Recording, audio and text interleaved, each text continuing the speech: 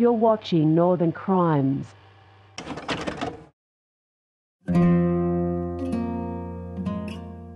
Alaska. It's one of the most expansive, rugged, and dramatic landscapes on the planet. For travelers and seekers near and far, Alaska is a land of opportunity. For the indigenous people and the folks who call it home, it's a lifeline for culture, family, and sustenance. But for anyone who travels its winding roads, its twisting trails, or its alluring wilderness, all too often, Alaska becomes the land of the lost. Today's video covers the story of 5 people who mysteriously vanished in Alaska. Their stories are different. They all came from different places, different walks of life, with different hopes and different dreams. But these 5 people had one thing in common. They all disappeared in south central Alaska. That is the land spanning a radius of about 150 miles from Anchorage, the largest city in the state. By Alaskan terms, Anchorage is, quote, the big city, and has the densest population with about 350,000 people. Most travelers going to and from Alaska will start their journey in Anchorage, as it's the gateway to the beautiful Kenai Peninsula, the bountiful Matanuska Valley, and the majestic Denali National Park. But Anchorage and the land surrounding it can also be deceiving. The metropolitan area, just like any big city in the U.S., is bristling with an underbelly of crime, with the highest rates of domestic violence in all of North America.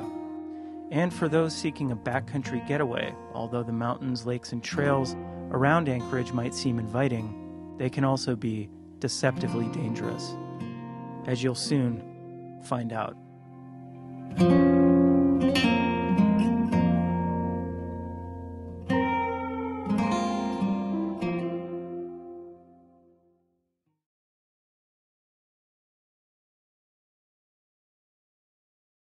On the evening of Monday, March 29th, 2004, an Anchorage police officer was making his rounds through Anchorage's city parks.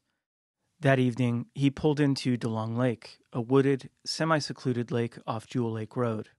While there, the officer noticed a black 1995 Ford pickup truck. After a quick search of the area and not finding anything suspicious, the officer left the scene. The next morning, another police officer entered the parking area of DeLong Lake and noticed the Ford pickup truck hadn't been moved. After a more thorough search of the area, the officer noticed a dog in the bed of the truck, which was covered with a canopy. The officer called in the plates to dispatch and was informed the vehicle belonged to 31-year-old Damon Bonds. Investigators reached out to Damon's girlfriend, who said she'd last seen him on Monday, reporting that, quote, he did not seem suicidal. Later that day, a team of searchers combed the woods surrounding DeLong Lake, turning up no leads. According to the Anchorage Daily News, after a fruitless search Tuesday, the police department's auxiliary search team and other volunteers spent several hours Wednesday looking for Bonds in the woods and neighborhoods surrounding DeLong Lake, covering roughly a 2-mile radius. A dog trained to find cadavers assisted, but no signs of Bonds were found. According to interviews with friends, Damon Bonds had moved to Anchorage from Texas about 5 years prior. Although he'd reportedly been going through a custody battle and struggling financially, both Bonds' girlfriend and friends reported he'd been in good spirits prior to his disappearance. They were also adamant that if Bonds was going to harm himself, he never would have left his beloved dog, Scully, to freeze alone in the vehicle.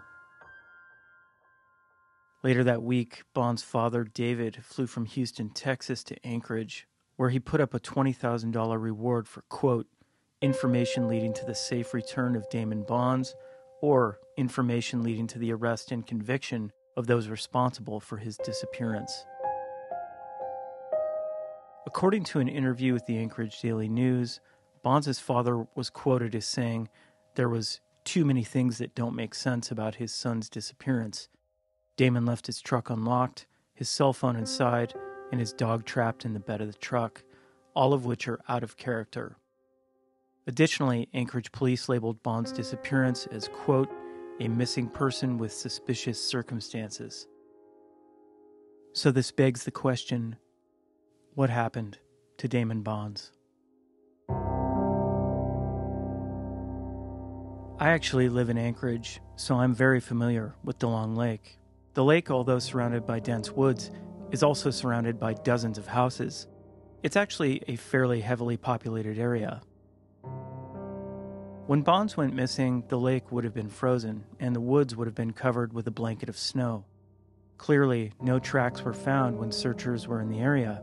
It's possible that Bonds, if walking across the lake, could have fallen through the ice. But I went back and checked the weather for March 27, 2004. The temperatures hovered in the low 20s, and there was no fresh snow. So it seems if he would have fallen through the ice, searchers would have found a hole. Additionally, the lake is a popular destination for families boating, swimming, and fishing in the summer. The lake isn't especially deep, so if Bonds was in the water, it seems highly likely that his remains would have been discovered. Another theory is that Bonds could have met with foul play. I can't find any evidence that Bonds was into drugs, but DeLong Lake is certainly a place where drug deals happen. Whether drugs were involved or not, it seems possible that Bonds could have met up with someone or some people in the parking lot, been abducted, and taken elsewhere. Over the years, Damon Bonds' father and other family members have made dozens of pilgrimages to Alaska to continue looking for their son. Bonds' father has been quoted as saying he's convinced that whatever happened to his son did not happen at DeLong Lake. The family has also hired private investigators and narrowed down who they believe to be suspects, passing that information on to authorities, all to no avail. In 2005, Bonds' mother sought the help of a psychic who told her that, quote, her son had been murdered, shot on the right side of the head, and that his body had been dumped off a cliff. The first thing that comes to mind are the bluffs on the west side of Anchorage, hovering above the silty waters of Cook Inlet. It's possible that Bonds could have been dumped off one of these cliffs, but it also seems likely some trace of him would have been found, unless, of course, his remains were carried out into the ocean. The unfortunate reality is that the trail, like the late March temperatures when Damon disappeared, simply went cold. To this day, no trace of Damon Bonds has been found. As recent as 2016, his family was still looking for him, creating a GoFundMe page. In 2012, the Facebook page Seeking Alaska's Missing published a letter from Damon's father on what would have been Damon's 40th birthday. My name is David Bonds. Some of you know me, some of you don't. My son's been missing from Anchorage, Alaska since March 2004. We have no clue what happened to him. He's just gone. So, as far as I'm concerned, he's still out there, somewhere. Next week is his 40th birthday.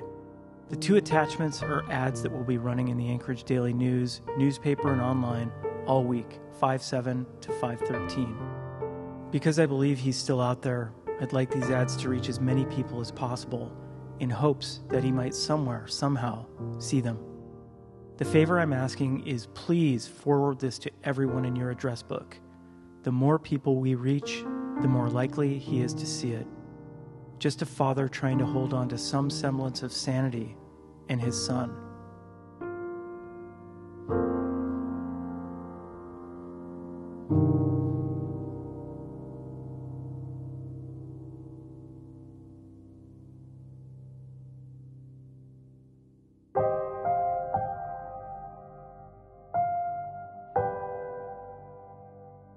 On Wednesday, June 3rd, 1998, a 36-year-old Japanese student named Hiroko Nemoto boarded a Northwest Airlines jet and embarked on a one-way flight to Anchorage, Alaska.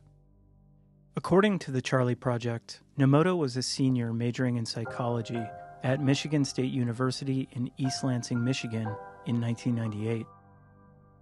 As reported by Nemoto's friends, she'd been feeling depressed as she had received a B grade in one of her classes.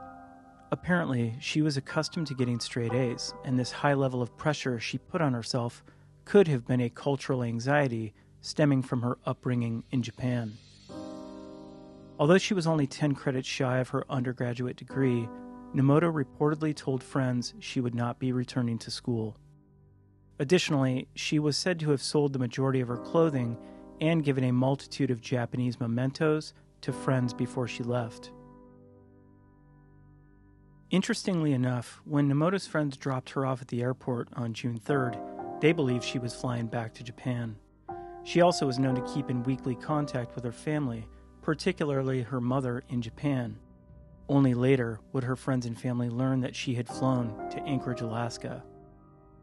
According to a story in the Anchorage Daily News printed on March 22, 1999, Nemoto arrived in Alaska on June 4, 1998. Nemoto spent her first night in Alaska at the Denali Winsong Lodge. The next day, she traveled to Anchorage and spent the night at a hostel at 700 H Street. Nemoto had made reservations for the ferry from Whittier to Valdez and had a reservation at the Westmark Hotel in Valdez on June 6th. She never showed up, either at the ferry or the hotel. Local police tracked her to the Windbreak Hotel in Wasilla on June 8, 1998. She then had breakfast with a man she met June 9. He drove her to the bus station to catch a bus at Denali Park. That was the last time Nemoto was seen. She was not seen at Denali Park. Police believe her disappearance may have resulted from foul play. Now, this is where the story gets a little fuzzy. The reality is there is very little information about Nemoto's case. Other than the Anchorage Daily News story from March 22, 1999, there is only one other story I could find, which was published shortly after her disappearance. Let's look at some of the details. First, it's interesting that Nemoto spent her first night in Alaska at the Denali Winsong Lodge. The lodge, which is now called Earth Song Lodge, is on the outskirts of Denali National Park in a small town called Healy, which is almost a 4-hour drive from Anchorage. It's unclear how Nemoto would have gotten there, but a reasonable guess would be a bus or shuttle service. The next day, she reportedly traveled back to Anchorage, another 4-hour drive, and stayed at the youth hostel on 8th Street, which is located in downtown Anchorage. Apparently, it was at this time that she booked a train to the small fishing town of Whittier, along with a ferry and hotel in Valdez, scheduled for Saturday, June 6. According to an Anchorage Daily News article from August 8, 1998, she purchased a train ticket to Whittier and a ferry ticket from Whittier to Valdez for June 6. Both tickets were used, but Nemoto never checked into the Valdez hotel where she had reservations. Although no one seems to have seen her in Whittier or on the ferry, it appears that she did go on the trip, as evidenced by police and the Anchorage Daily News reporting her tickets, quote, were used. It's unclear where Nemoto stayed June 6th or June 7th. That said, she reportedly headed north again, staying at the Windbreak Hotel in Wasilla, about 45 miles north of Anchorage, on June 8th. It was there the following morning, June 9, that she reportedly, quote, had breakfast with a man she met June 9. He drove her to the bus station to catch a bus to Denali Park. That was the last time Nemoto was seen. She was not seen at Denali Park. Let's look at some theories as to what might have occurred. First, at least to me, the most obvious theory is suicide. This is evidenced by multiple factors, including Nemoto selling and giving away her belongings before the trip, purchasing a one-way ticket to Anchorage without telling anyone, and her reported depression around receiving a B grade in one of her classes. In my view, her travels in Alaska also seemed a bit erratic, as evidenced by her arriving in Anchorage, heading north toward Denali National Park, then back to Anchorage, south to Whittier and Valdez, then back to Wasilla, and reportedly back north to Denali National Park. That being said, why hasn't her body or remains been found? The next obvious theory is foul play. The thing I'm curious about is the man Nemoto reportedly met on the morning of Tuesday, June 9th, who stated they had eaten breakfast together before he dropped her off to catch a bus to Denali National Park. Unfortunately, there is no further information about who this man was. one can assume that the Alaska State Troopers interviewed him and determined he was not a person of interest. That isn't to say that Nemoto couldn't have met up with foul play elsewhere. Although Wasilla and the stretch of road heading north to Denali are thoroughly populated, it's a very remote region compared to a lot of places in the lower 48. And I can attest from my own experience, there's a plethora of dubious characters inhabiting that region. The final theory is that Nemoto chose to get lost. Most shuttles and buses that head to Denali National Park will stop at least 6 or 7 times along the way. Most of these stops are at remote gas stations, trail entrances, or scenic pull-offs on the park's highway. The Anchorage Daily News story published on March 22, 1999, stated that after she was dropped off at the bus stop in Wasilla, that was the last time Nemoto was seen. She was not seen at Denali Park. So it stands to reason that she could have left the bus stop in Wasilla on her own accord, or with someone else. Or she got on the bus, then got off at one of the stops, walking off into the unknown. Unfortunately, to this day, what happened to Hiroko Nemoto remains a mystery.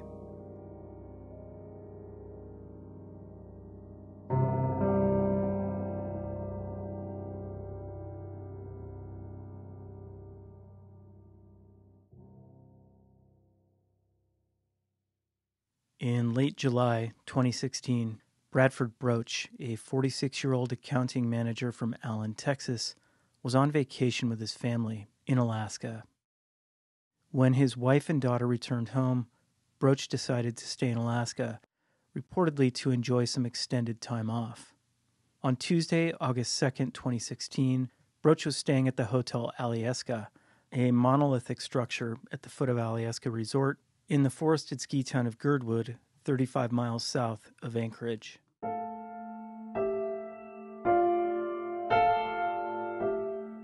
That evening, Broach apparently decided to go for an evening hike on the Winter Creek Trail, a gentle footpath through the rainforest not far from the hotel. Broach signed the Winter Creek Trail registry at 9:45 p.m., then briefly interacted with another hiker. After that, he headed down the obvious and well-maintained trail, presumably anticipating a short evening stroll.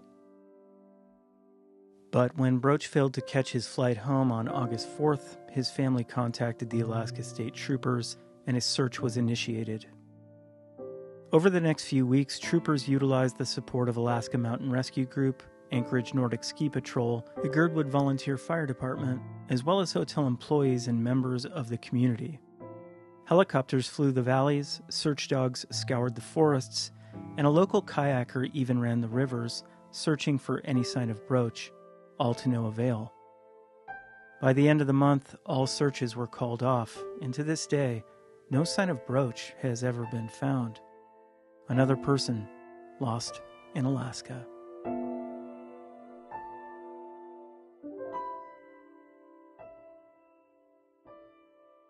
Now, first of all, you might think it odd that Broach headed out for a hike at 9:45 p.m. Well, to Alaskans, this isn't really a big deal, as the light lingers on close to midnight during that time of year. I've actually hiked the Winter Creek Trail numerous times, and for even a hiker with little to no experience, it's hard to imagine getting lost on that trail. For example, the trail is well traveled, about 4 to 6 feet wide in most places. After hiking about a mile, the trail comes to a T.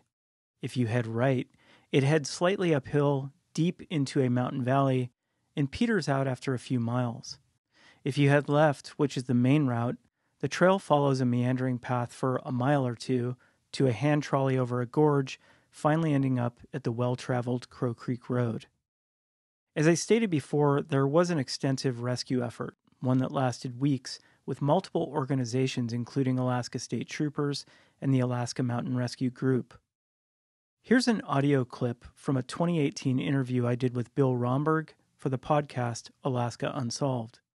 Bill is an experienced member of the Alaska Mountain Rescue Group and one of the people who searched for Bradford Broach.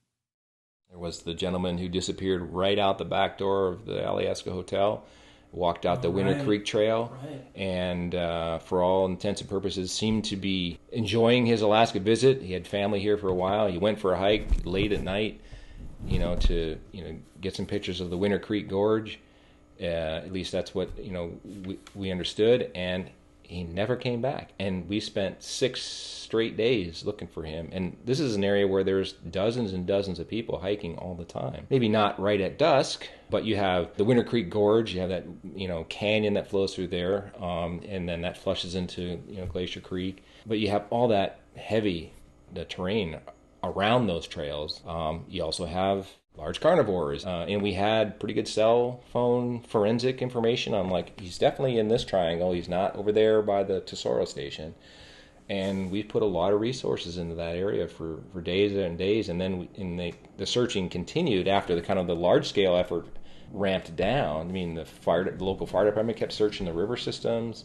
Local dog teams kept going out on those trails for training purposes to try and find him, and we still have not found him. And those are really challenging.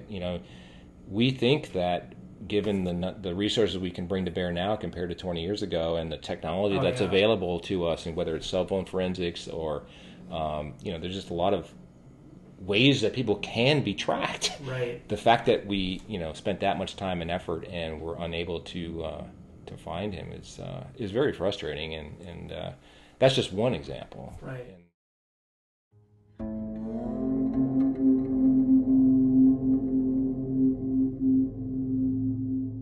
Although Romberg's account paints a picture of the difficulties of locating any sign of Broach, it still leaves many unanswered questions.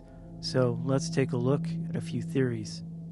To me, the most obvious theory is that Bradford Broach somehow got turned around and got lost. That said, I have a hard time imagining Broach hiking past the T about a mile into the hike. It should have been simple. He should have just turned around and walked back. But maybe he did go beyond the T. If he headed left, he should have ended up at the trolley across the gorge. He could have crossed it and ended up at Crow Creek Road. But if he headed right, he could have somehow got off trail and got lost. Which brings me to another point. One thing that happens when people get lost is that they panic. Let's say Broach somehow got off trail and started to panic. He wouldn't have been thinking clearly, which could have led him to make poor decisions and get himself even more lost, or perhaps injured. Another option is that he could have gotten hypothermia. I checked the weather conditions in Girdwood on those days, and the temperatures ranged between the mid-50s and the upper 60s Fahrenheit. There was a small amount of rain, so if he did get wet, it is possible he could have gotten hypothermia. I think it's highly unlikely that Broach could have met with foul play. Winter Creek Trail wouldn't be the kind of place bad actors hang out unless he met someone at the parking lot, which could have been a possibility. The only other option is a gruesome one, and that is that Broach could have encountered a bear. This unfortunately is highly plausible, as Girdwood arguably has one of the highest concentrations of black bears in south-central Alaska. That said, it's interesting that no sign of Broach, no clothing, no bones, no phone or piece of equipment has ever been found.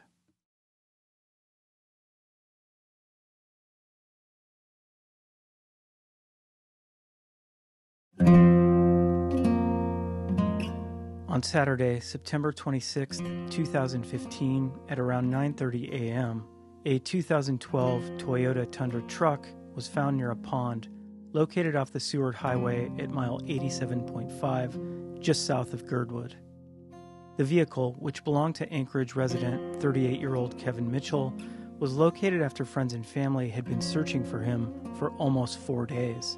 According to the Alaska Dispatch News, Mitchell had last been seen Tuesday, September 22nd, when he stopped by his South Anchorage home at around 11:30 a.m. in his municipal light and power truck. The father of two and engineer left in his personal 2012 Toyota Tundra without taking his wallet or ID, his wife Nicole Mitchell said.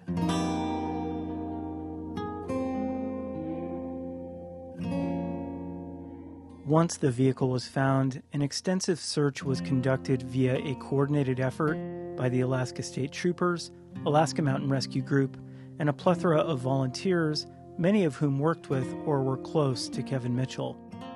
In the following days, searches focused mostly on the mountain rising directly above the pond where Mitchell's truck was found, During the search, multiple items were found, including tarps and empty drink bottles in the thick brush and steep creek beds. That said, none of the items could be tied directly to Mitchell. According to the Alaska Dispatch News story published on September 28th, a helicopter from Alpine Air Alaska and Alyeska Helicopters helped to deliver a radio repeater to a peak for better communication via donated radios used by the searchers on the mountainside. On Tuesday, September 29, after 3 days of exhaustive searches and with the weather continuing to deteriorate, Alaska State Troopers called off the search. Kevin Mitchell has been missing ever since.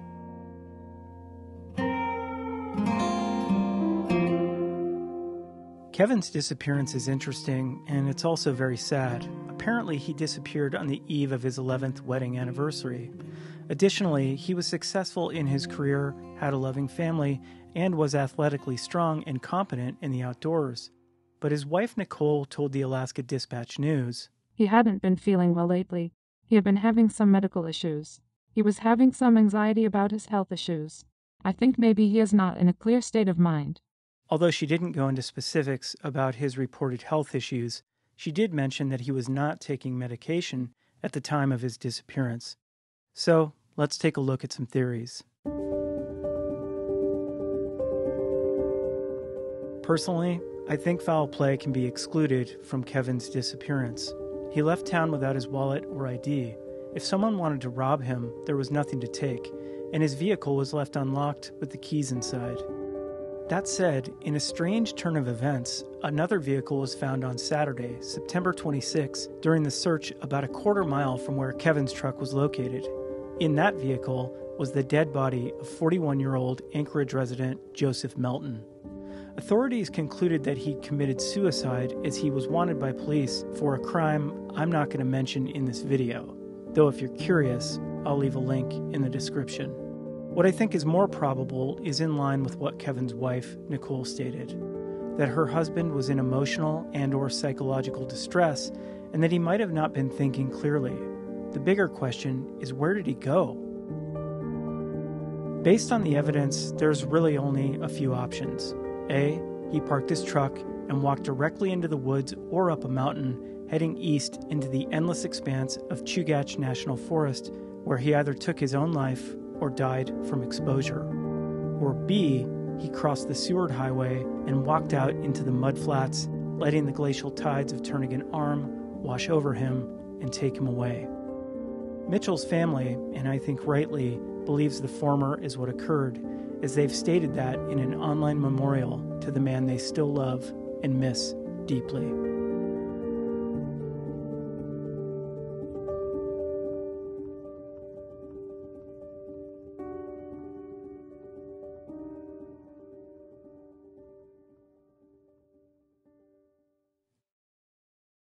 Our final story takes place about 65 miles south of Anchorage, deep in Chugach National Forest, at a serene campground called Granite Creek.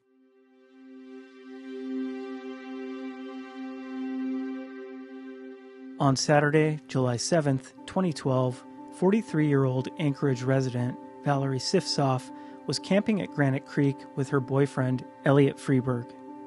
The two were enjoying the long weekend in one of the most beautiful and scenic campgrounds along the Seward Highway. Surely there were other campers about, as the campground is often reserved in advance during July weekends. It's a gorgeous place with dozens of tent sites dotted along its 2-mile dirt road loop. One of the main draws of the campground is the mountain-fed Granite Creek, which lulls campers to sleep with its ambient rushing in the distance. But as the day turned into evening, the mood changed. Something happened. Valerie and Elliot had a fight, and apparently Sifsof walked off into the night, never to be seen again. This is the last photo ever taken of Valerie Sifsof. According to the first story printed by the Anchorage Daily News on July 11, 2012, a camping companion said Sifsof got upset about something and walked away from camp about midnight. The other person looked for Sifsof but left the campground about noon Sunday after she didn't return. The article goes on to say, the initial missing person report came in about 11:30 a.m. Wednesday after Sifsof had not contacted friends or family. Now, what's striking about this story is that Sifsof's camping companion, her boyfriend of 10 years, Elliot Freeberg, left the campground on Sunday without her. What's even more striking is that he didn't report her missing until Wednesday, over 3 days later, and only then a search was initiated. But more details emerged in another ADN story published on July 22nd. About 2 p.m., the couple of nearly a decade quarreled over the campfire. But despite the rain and arguing, they managed to have a good time. They listened to music on portable speakers, they drank Sam Adams light beers and Glenlivet Scotch whiskey. Around midnight, the two argued again, and Valerie walked off from the campsite in the direction of the outhouses and other campsites. She'd been drinking, as had Freeberg, but she wasn't stumbling or slurring her words. The story continues. Freeberg says he thought Valerie was just leaving to cool off from the argument, which she had done before. She wore a black DKNY sweatshirt, blue sweatpants, and black rain boots, and silver-rimmed sunglasses. She left her Michael Kors purse and iPhone 4, items she was not known to easily part with, in the car. Around 2 a.m., when Valerie hadn't returned, he walked around the campground loop looking for her. Around 4 a.m., he fell asleep. He woke a few hours later and, with still no sign of her, drove back to Anchorage. He said he thought that possibly she had somehow gotten back to the city and was outside their apartment. She wasn't. Over the next several days, he made several trips back to the area to look for Valerie. He said he didn't know what to do. He reported her missing to troopers on Wednesday morning, more than 3 days after she'd walked away from the campsite. Freeberg said he doesn't really know why he didn't contact police earlier, but he wishes he had. Tears filled his eyes when he talked about how long Valerie had been missing. In interviews with Sifsof's father, he acknowledges that it was strange that Freeberg didn't report her missing for 3 days. But he also stated that he trusted Freeberg's sincerity and included him in the searches. It appears that Alaska State Troopers also concluded that Freeberg was not a person of interest in Valerie Sifsof's disappearance. Over the course of the summer and into the fall, the tight-knit Sifsof family continued searching for Valerie, setting up a blog with updates and keeping the press involved. Then, in early October, a clue emerged.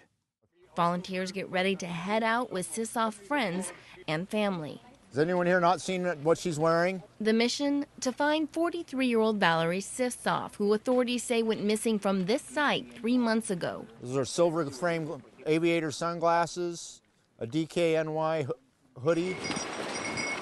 The plan, break up in groups, some on foot. Right, moving!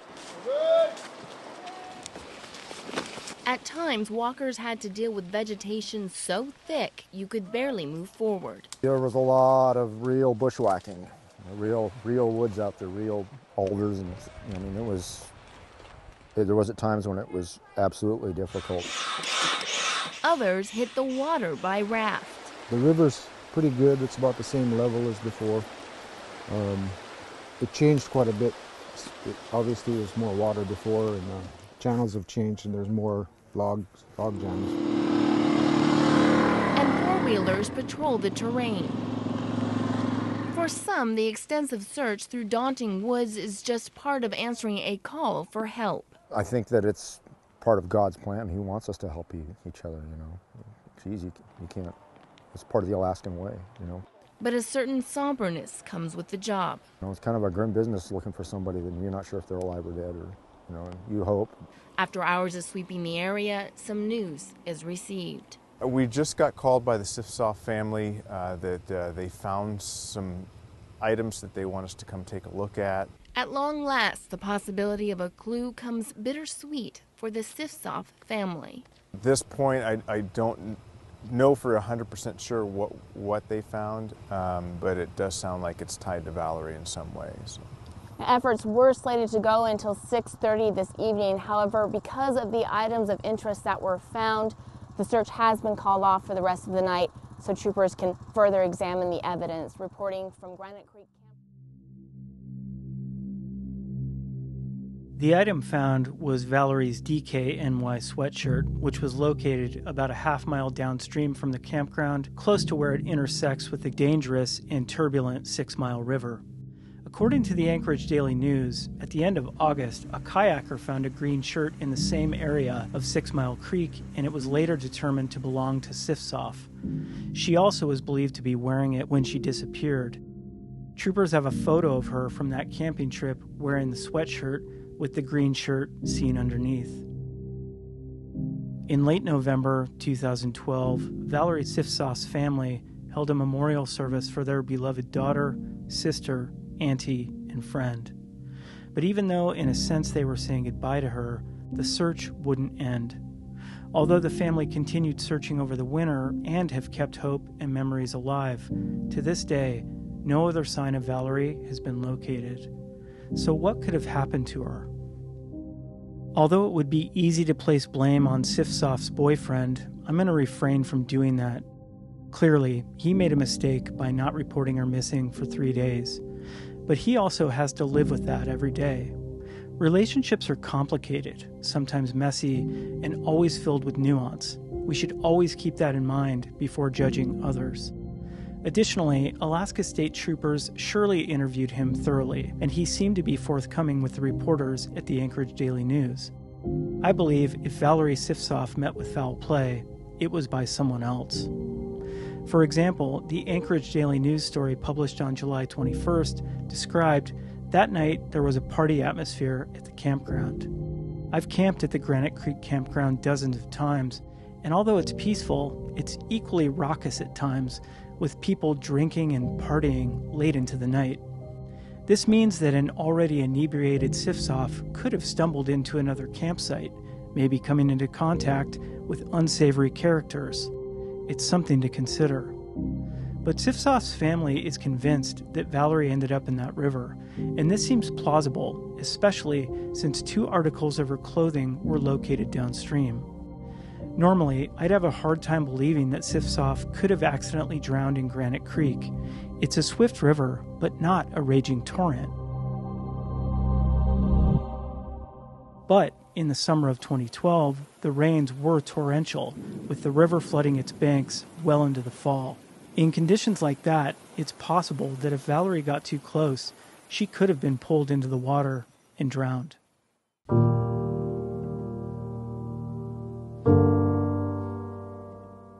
Hopefully, Valerie Sifsof will be found one day, her family finally able to have closure. But until then, her disappearance remains another Alaskan mystery.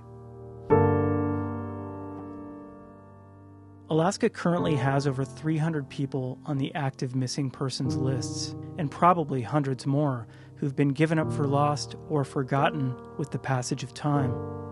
In the future, I'll most certainly be covering more missing persons cases in Alaska, as there are countless stories to be told and many families who live without answers or closure.